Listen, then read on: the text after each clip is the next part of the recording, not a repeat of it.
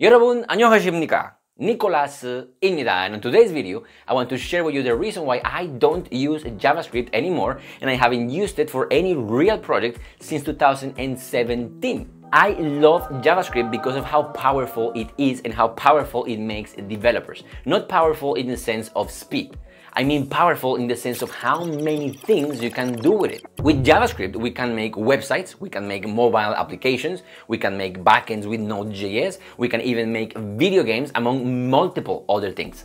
Now, the reason why JavaScript got so popular is because of the web. If we want to program a website, the only language we can use is JavaScript. There is literally no other choice. On the backend, in contrast, there are many choices of languages you can choose. You can make your backend in Java or C# or Python or Rust or Go, among many others. In the frontend, there is only one language to choose. There is no choice. It's like the only one, so we are forced to use it. And since the web absolutely exploded and browsers became really powerful even in our own pockets, in our smartphones, JavaScript became the language you had to learn if you wanted to be on the web. But even though we are grateful for JavaScript, we can also say that after working with it for a couple of years, you start to notice that JavaScript has some weird features, some crazy ideas, and sometimes really bad design flaws. The book JavaScript, The Good Parts says that all programming languages have their fair share of good and bad parts, but JavaScript especially has mostly bad or even awful parts. This could be because, as the book says, JavaScript is a language that was developed and released in a hurry before it could be refined. That part is factually correct. JavaScript was actually created in only 10 days. It was created by Brendan Eich for the Netscape Navigator back in 1995. When it was invented, it was expected to be used for short pieces of code. It was designed for quick uses, but it grew to a language that billion-dollar companies depend on. I don't think the creator of JavaScript could have imagined how big and powerful and popular JavaScript would become. Maybe if he knew what was going to happen, he would have spent more time designing the language and maybe removing or adding a couple of features. The thing with JavaScript is that even if we now know what are the bad parts of JavaScript, we cannot just remove them from the language. JavaScript is on every browser of the world. It's being used by millions and millions of websites. If something is removed from the language, it could break a lot of websites. This is why all they do now is to update JavaScript. They want to make JavaScript better, but they can only add new features, one on top of another. So let me show you a couple of examples on what I mean when I say JavaScript is weird. By weird, I mean unpredictable. I mean not intuitive, and I mean way too permissive. JavaScript gives us too much freedom. Let's take a look at this code, for example. In JavaScript, it is perfectly legal and possible to take a number and add it to a boolean, even though the operation makes no sense.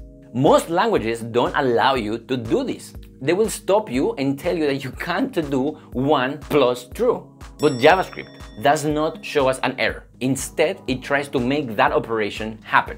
JavaScript will take the true and it will turn it into true in binary, which is 1. This is how we get the 2 as a result of 1 plus true. Now, it's very nice of JavaScript to try to run the code even if we are doing something dumb. But the problem is that most of the time when that happens in your code, if you are doing 1 plus true in your code, is because something went wrong. And it would be better if JavaScript told you that what you are doing logically makes no sense instead of just trying to run the code. And this is just a tiny example. JavaScript is full of these sort of quirky things. The biggest problem with JavaScript, in my opinion, is that it doesn't protect developers from our own stupidity. If we have this function that takes two numbers and return their multiplication, when we use it, all we have to do is this. The problem with JavaScript is that it will also allow us to do this, which is calling multiply without any parameters. Or also, it is going to allow us to do this, which is calling multiply with what is for our function the wrong type. Now, most programming languages will not allow us to do this. At least they will tell us that we have to call multiply function with the right number of parameters. If we do something like this, which is using multiply with the wrong type and the wrong number of parameters, JavaScript will still try to run the code in what might result in a runtime error. Runtime errors are the worst kind of errors because they happen when your code is already running in production. They happen when your users are using your product. They are the errors that you hear from someone else, usually your boss or your team member. And when you hear about them, it's too late because the error already happened. Ideally, we would like to catch these errors before we publish our code. Like for example, if I am trying to use multiply like this, which we know is going to give me something I don't expect, I would like the language that I'm using to tell me, hey, that's stupid, what are you doing? Check yourself and try again. I would like the language to tell me this, to show me that I'm doing something that is wrong. But JavaScript won't tell me this, and the reason why is because JavaScript in our multiply function does not know what the A and B parameters are supposed to be. Nowhere in this code we communicated to JavaScript that A and B should only be numbers. Now, many of these problems will be solved if we had a syntax to be able to tell to JavaScript that A and B should be a number and nothing else. Now, this is when TypeScript comes in. TypeScript is a programming language that looks almost like JavaScript, but it has the syntax required to be able to explain in advance what the types of things are. If we use TypeScript, our multiply function will look like this. As you can see, the code didn't change so much, just a couple of extra things. Just by doing that, TypeScript will know that A and B should be numbers. So if we try to do something like this, we will see a big error telling us that we are doing something that we are not supposed to do. Also, TypeScript, unlike JavaScript, will not return the number 2 if we try to do 1 plus true. Instead, it will tell us that this operation does not make sense and it will show us an error. So TypeScript helps us against our own stupidity, which means that we can prevent runtime errors from happening.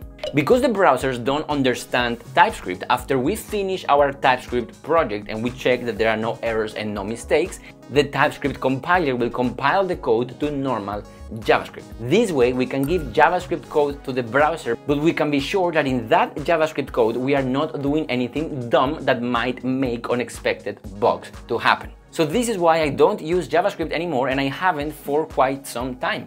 Migrating from JavaScript to TypeScript is incredibly simple, and since I discovered TypeScript, I haven't looked back. Thanks to TypeScript, I am more productive now when I write new code and build new projects because I make less mistakes. And also, I am more confident when I have to refactor or I have to add a new feature to an older project that is built with TypeScript. I feel safe because I know TypeScript is going to protect me against myself. So if you are any kind of developer, I invite you to try TypeScript today. I invite you to learn TypeScript, and I invite you to do so for free with me. We just finished recording, uploading, and subtitling in Hangugo a 4-hour free TypeScript course. In that course, we're going to go over the beauty that is TypeScript. We're going to understand the benefits of TypeScript. I'm going to show you how TypeScript allows us to do things like polymorphism, both in functional and object-oriented programming. And we're also going to learn how to migrate a JavaScript project into a TypeScript project as well. So please click the link below. All you have to be is a developer. If you know Java, C#, JavaScript, Python, this course is absolutely for you. And if you are not a developer yet, but you want to be, I wouldn't recommend you starting with TypeScript. Actually, I will start with JavaScript because I think newbie developers have to suffer what we have suffered so they appreciate TypeScript later. If you want to learn JavaScript, then also please click the link below, and there you will find a free JavaScript course for you as well. Thank you so much for watching. Let me know in the comments, what do you think about TypeScript? Have you used it? Have you stopped using it? Did you go back to JavaScript after, or you stayed in TypeScript forever like I did? Let me know in the comments. I'm gonna be reading them right now. Thank you for watching. Stay happy, stay free. Eat kimchi. 감사합니다. 사랑해요. See you on the next one. Bye bye.